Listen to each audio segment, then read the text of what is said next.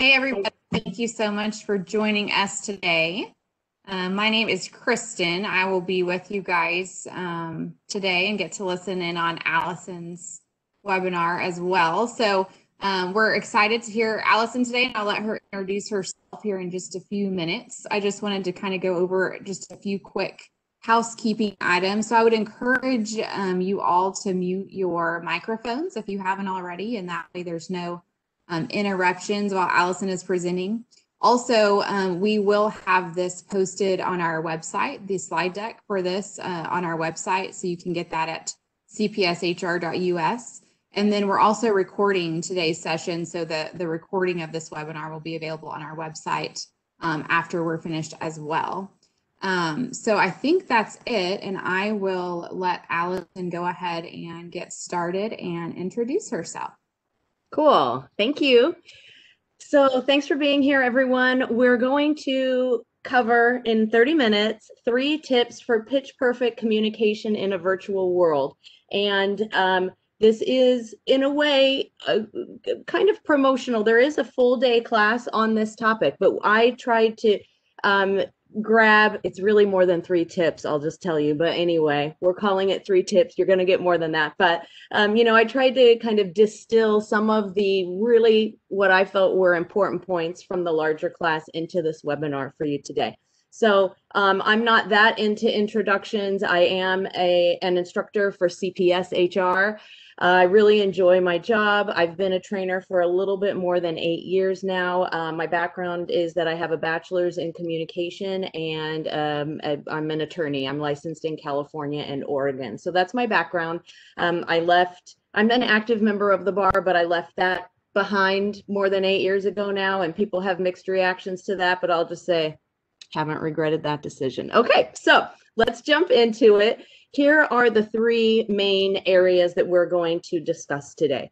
First, we're going to talk about preparing for effective communication. And that may sound a little bit strange, but just like getting in the right mindset before we make a choice about how we're going to communicate now that we're not having as many, maybe no, in-person exchanges with folks. So we have a lot of options, but I'm going, for the purposes of this webinar, I'm going under the assumption that, in-person is off the table. And so now we're talking about what should we be thinking about before we start emailing or having a video conference or whatever. And then I'm going to focus on 2 of those channels. The first one is the video meeting, video conferencing, having a Zoom call, being on a webinar like this, whatever, and trying to inject a little bit more emotional intelligence into those meetings. And then the last thing we will quickly discuss is a little bit about email. I know at least one person shared with me in the chat that they've had me as an instructor before.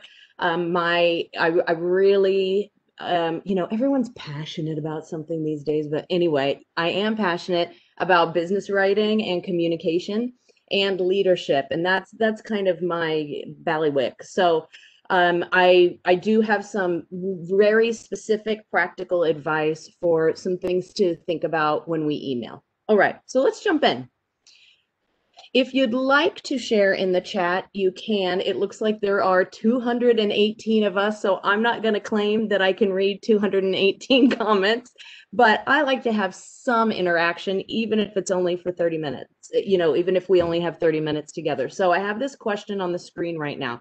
What are your biggest challenges with virtual communication? So just do like a quick self-reflection, and if you are comfortable, a 1-sentence response to that. Since, we'll just say March of last year, what do you feel like you have struggled with the most? And I'll take a look at a few of them as they start coming in. Thank you so much for participating in that way. Okay, staying focused, other people not using their cameras, feeling comfortable speaking up. All right. Lack of response, right? Like we're not having all this body language, or not as much body language, especially if people don't have their cameras on. We're getting none, so we can't really like reflect back to people. Okay, pauses, unclear, lack of response. everyone talking at once. And I think there is data behind this. I'm sure there's going to be like t-shirts and mugs or whatever, but like most commonly uttered phrase in 2020 was "you're on mute." So it's just like, okay, so many frustrations, technical challenges, right? Background distractions, absolutely. It's either trash day, gardening day, your kids, your pets, you're getting an Amazon package, right? I mean, there's just so many things that we've had to deal with, and I'm sure we're all, doing our best, but I know some days I feel a little more drained than others, trying to kind of keep my chin up. So, thank you. And if you're still typing, please submit it. I am going to forward my slide just to be mindful of the time. So there have been a lot of studies in the last 10 months about remote work. And I mean, before March, but I'm mostly focused on more recent data.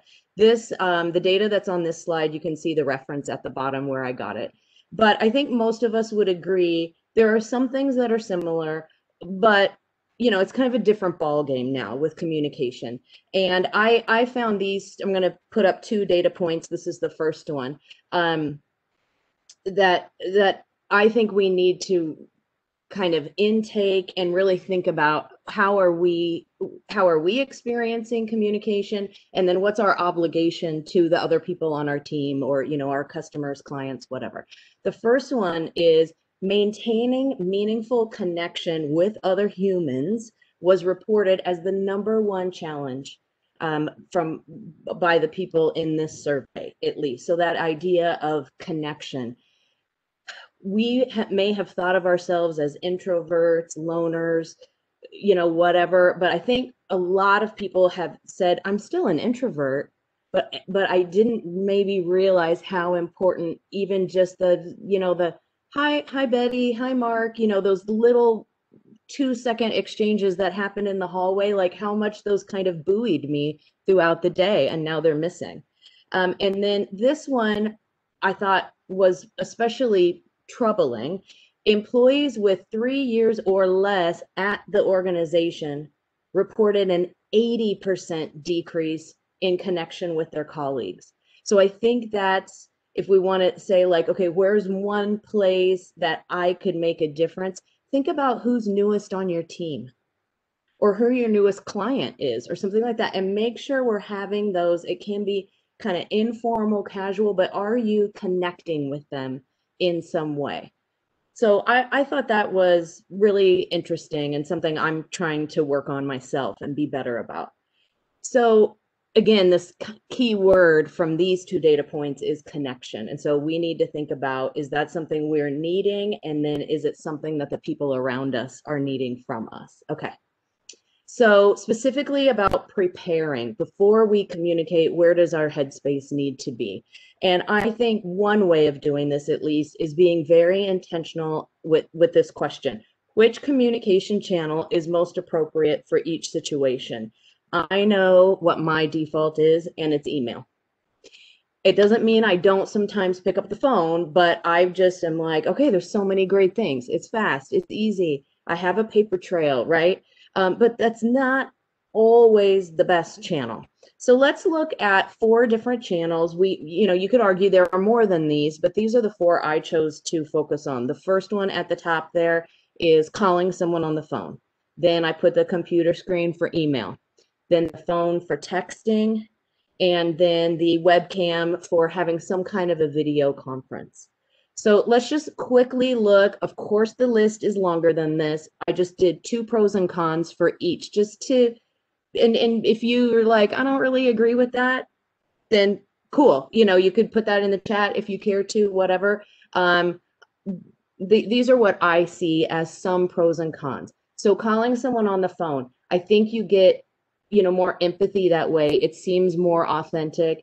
You can ensure that your message is reaching the receiver better. Like, do you have any questions? What questions can I answer about what I just said? And you get that like in the moment response.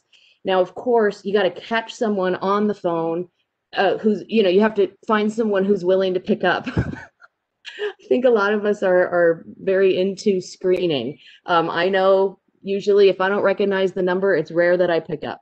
And then also phone calls are not as quick. They tend to be a little bit more prolonged. Okay. So there are others, but there we go. Couple of pros and cons for email.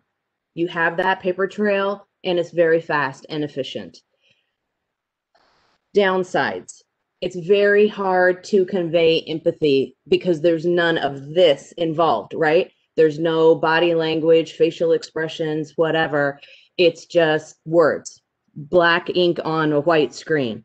And then when I say censored, what I mean is theoretically, you had an infinite amount of time to compose this. So I'm of course, I believe in writing an email and checking it for grammar and tone and things like that. But the longer you have with it, arguably, the staler it gets, the more overly censored and perhaps less genuine it is. Okay. Yeah, Laura, I see your comment. I know there's been a lot of comments, but yeah, reply all. Ugh. Yes. Don't get me started, Laura, on reply all. No, I'm just kidding. Okay. So now with texting, that I'd say that's our most informal form of business communication, and it may be off the table for some of you. Like just, some people have the boundary. Like I do not expect a work colleague to text me. Like, no, you're in my space now. That it's like you showed up on my doorstep or whatever at home. But I'd say it's the most informal if you do use it, and it's quick. To me, there's this unspoken, like, I need an answer now, that's why I'm texting you. It may not always work that way in your world, but there's kind of an immediacy with a text that maybe is not as much there with an email. And the last one there, it may feel invasive. That's what I was referring to. Like, some of us may have unstated or stated boundaries. That's like, if it's not a true emergency, do not text me. Like that's now you're in my private life. And then the last one is video conferencing.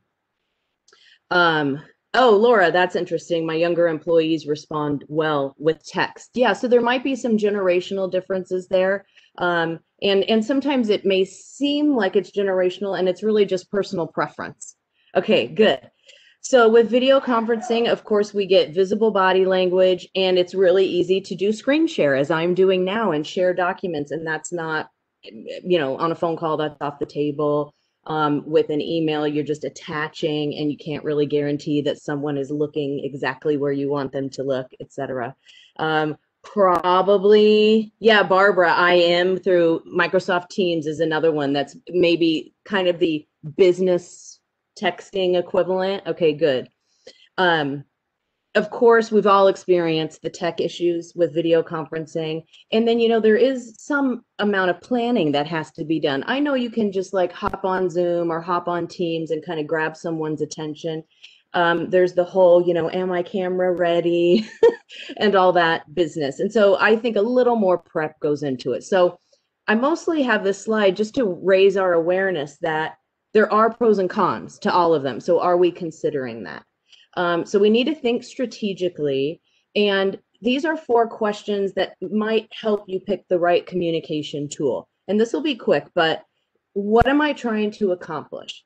Like, do I need an immediate answer? Am I trying to problem solve? Am I just doing a pulse check with my team? And like, I don't really even have an agenda. It's just more social or whatever, but really asking yourself, what am I trying to accomplish with this interaction?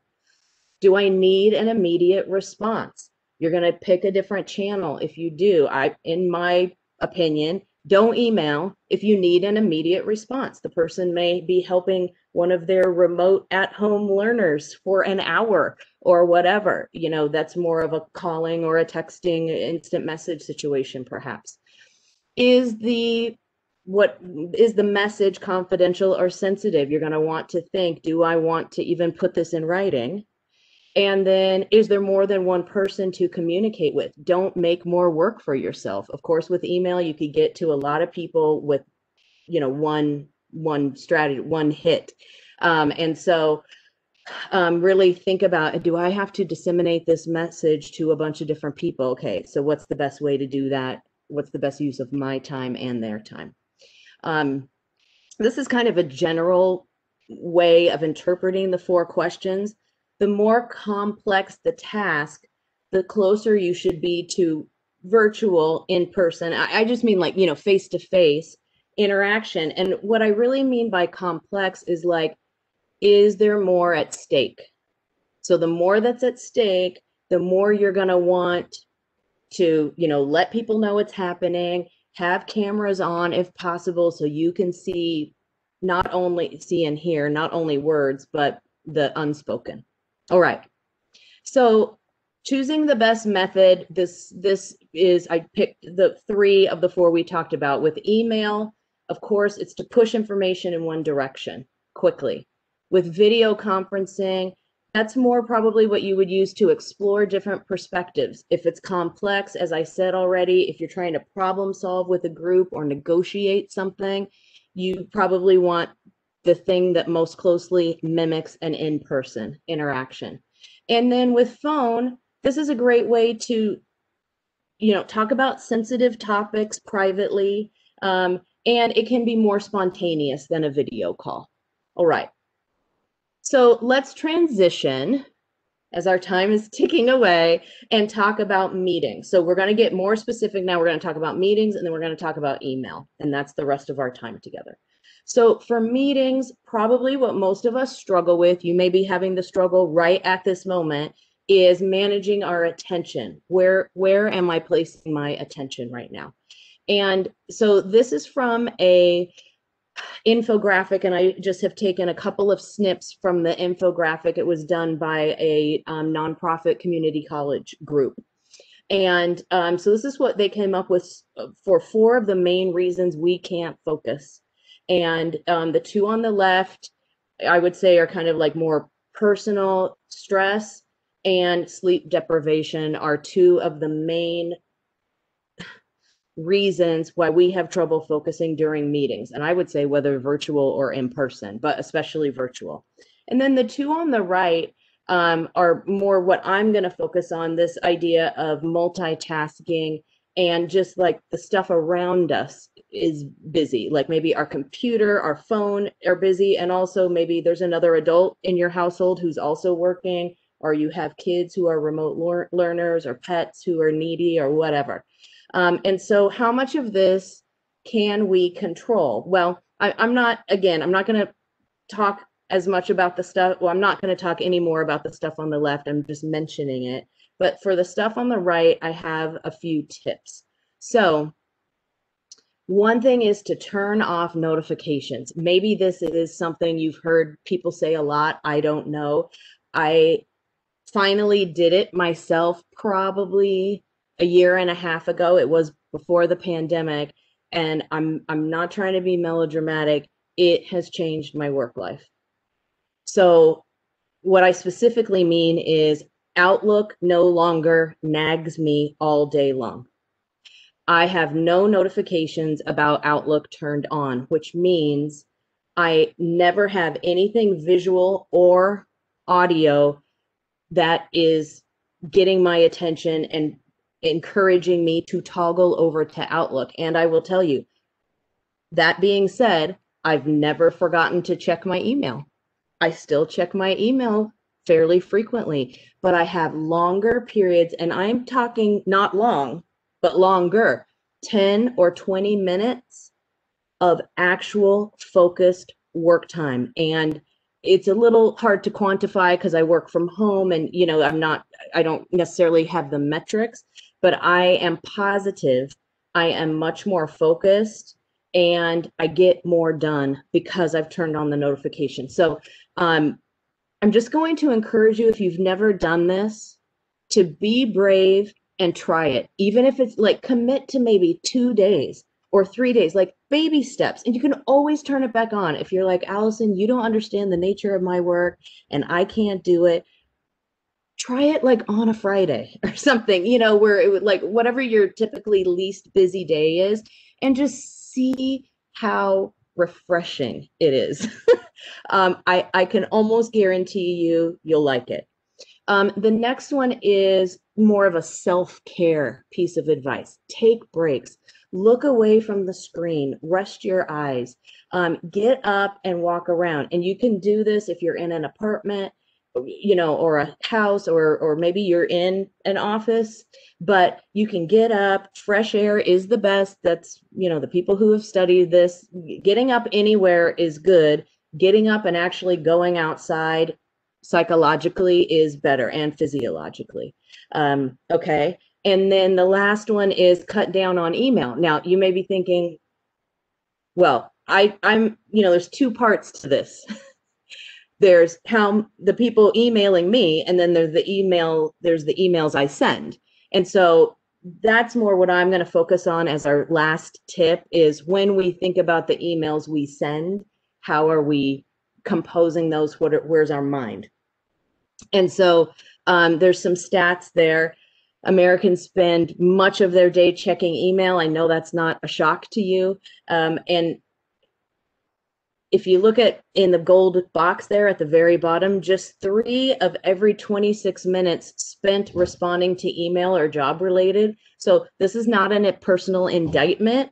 I just like you to maybe, it's Friday, maybe just for the rest of the day, really think about every email that you look at. Is it work or not work related? And just kind of ask yourself. And we don't have time to go into it. Many of you are familiar probably with this feature in Word, but consider setting up some message rules, RULES. If you're not familiar, Google it. Just put in Microsoft, MS Outlook message rules in Google or YouTube, and learn a little bit about how you can control your inbox a little bit better. You can promote or demote certain emails. You can tell Outlook to put emails from certain people or with certain subject lines in a folder so it never even hits your inbox. I'm thinking like maybe a quarterly report that's circulated to everyone, but you don't really care about, or whatever, not because you're a bad person, but just like, okay, relevance, 0. Okay, so you could just have it go in a folder. If you need it, it's there. It's not deleting it, but you just don't have to manage it because it's never actually in your inbox. It's a beautiful thing. Okay, so we're going to talk in our last few minutes about emails. So I gave you a tip just there for managing your email inbox. This is just a little bit more of a specific, a measurable statistic. So in 2019, the average worker received 121 emails per day and sent about 40. And you may be saying, oh, I wish I only got 121. Like in your world, I don't know we all have our own personal experiences, but my personal is lower than that. I'd say mine is like 50 to 70 a day, but it's still, resonating with me. And then I have to think about how many do I send? And did I really need to send all of those? And I think probably all of us have experienced since the pandemic, the number of emails we're sending and receiving has gone up. So what I'd like you to think about for just a second, I have 3 golden rules for emailing. And the first one is about receiving emails, and then the other 2 are about sending. So the first one about receiving is always give others the benefit of the doubt. And we can kind of give lip service to that and go, yeah, I do that. But like, do you?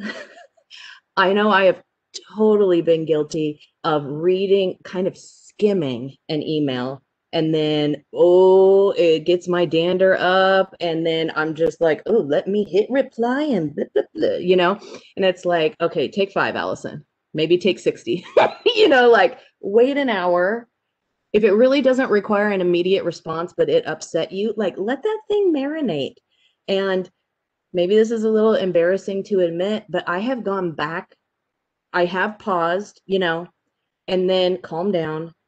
And I go back and read the email that like sent me into the stratosphere, and it actually did not say what I thought it said. And I'm just like, bullet dodged. Like, I am so glad I did not respond in the moment to that because I had misread it. So anyway, recognize, like, this is what I'm encouraging, and I don't mean to be like a goody two shoes about it, but if we could all commit to my mindset, my first reaction is going to be, I'm probably misunderstanding something. If we could just like do that, I think we would immediately improve our email persona. So recognize there's a good chance, and if you're like, I don't like the word good, okay, there's a chance you're misinterpreting the tone that the person meant when they typed it. So before you damage yourself and others, your relationship, whatever, ask, the key here really is ask tactful questions. So, right, so you could still let it sit, but then instead of responding like, I can't believe you would think I ... or whatever, say, I want to make sure, before I respond, I want to make sure I'm understanding your concern. Are you saying ... And then wait for their response. And then they, can clarify. Yes, I felt that you took too long, to provide me the data for the annual report, or what, or they could say, no, I'm not upset at all. I was just wondering, whatever. And so I really think slowing down, asking questions is a best practice. Um, yeah, Carl, I like that. You don't, even if you hit reply, you could still erase the recipient's name from the to field, right? So just in case you accidentally hit send, it does not go anywhere. Great advice. Yeah. Okay. Number 2, copy people on messages only when something positive results from their involvement. And I'm using this as CC and BCC, folks. Somebody brought that up already. Totally agree. When a CC'd email will have a negative outcome for someone, find another way to communicate. And that the advice that's on the screen is like stating the extreme, but I do think, with BCC, we just have to ask ourselves, does this person need to hear me say, thank you, I'll keep that in mind, or what? And I know I'm doing a tone, sorry, but like, so many BCCs don't need to be BCCs. And just really ask yourself, does everyone need to know this, or should this just be a reply to the originator? All right. The last one is be your best in email. So ask yourself whether you'd be pleased to see your message, on Twitter, on the news, on the front page of SACB, whatever. Think beyond the purpose of the email and ask yourself just, am I presenting, is this the best Allison, Ruel, Shayna, Laura, is this the best I can be? And if not, then let it sit and come back and reframe the email. All right. So I have this quote, probably many of you, excuse me, just in our last couple of minutes, many of you are probably familiar with Brene Brown. She's a professor, she's an author, she writes a lot about leadership and communication and a lot of topics. But I really think this quote is good for us thinking about our email behavior. So clear is kind. I think everyone would agree with that. Like when I take the time to be clear in my email, that's kind. I'm being emotionally intelligent about my recipient or recipients. I don't think most of us think the second sentence though. If I haven't taken the time to be clear, so if I'm unclear, it's not neutral. That's actually unkind to someone. And this quote has helped me be like, Allison, read that thing one more time and make sure I've removed all doubt. Have I not only been clear, but is it unable to be misunderstood what I'm saying? And that's really kind of taking our emailing behavior to the next level. So I don't think any of us want to be unkind. So how can we be clear? I have 3 tips here. Embrace bullet points and headings. If you have a list in an email, it's likely it would benefit from being put in bullets. They're indented, you're creating white space, and then each item has its own real estate. And it's much easier to intake that information. So it could be action items, it could, whatever, but just if there are 2 or 3 or 4 things, rather than just putting it in a sentence and separating it with commas, make it a bulleted list. And then Laura, respond like the receiver is your mom. That's good. And then headings, let's say a client writes you with 2 questions. Rather, I'm admitting I have a bias. I do not like the see my answers below. To me, I just always go lazy. So sorry if you don't like that, if that's a little judgy, but cut and paste the original questions up in the body of your response. Or you can create headings. If they've asked you 2 questions, make a separate heading, bold it in your email, and then discuss insert your response to those 2 questions. So it's exceedingly clear what you're doing. The next one is take the time to write complete thoughts. It's very easy for our texting behavior to infiltrate our email behavior. Something I've noticed a lot of is these sentences that don't have subjects, like, thought you'd want to know this, or, it's like, I thought you want to know this. And I know that people fill in the blank, but it is an incomplete sentence. And it's like, that would have literally taken you like a nanosecond to put I and have a subject and not be so kind of cash about it. So write complete thoughts. And then my last piece of advice is think about moving the process forward. Here's the specific situation I'm describing as we wrap up. I'm sorry, I'm 1 minute over. If you give me 1 more minute, we'll be done. So you're asking yourself, what foreseeable questions can I answer now? So here's the scenario. Someone writes to me and says, Allison, are you available to meet at 3 o'clock today? And I write back politely, no, I'm sorry, I have another meeting at that time. And I hit send. Did I answer their question? Yes. Have I moved the process forward? No. Now that person has to write back, well, are there any other times you're available this week or next week? And then, back ping pong, ping pong, ping pong. It's obvious they want to meet with me. So when I write back and I say, no, I'm sorry, I'm already booked at 3, I should say, I should add on. If this is helpful, here are some other dates and times in the next 3 days that I do have available. Now you have cut down at least 2 emails out of that exchange. It's a beautiful thing. All right. So we're wrapping up. Be pitch perfect with your virtual communication. Our next full day session, of which this was a part, is on March 2nd. I hope to see you all there. Thanks so much for spending your Friday with me and being gracious as I went 2 minutes over. Appreciate it. Thanks, everybody. Just a reminder, this will be available on our website shortly. Check it out. Thank you. Thanks for all the comments in the chat. Appreciate it. Thanks, guys. Bye-bye.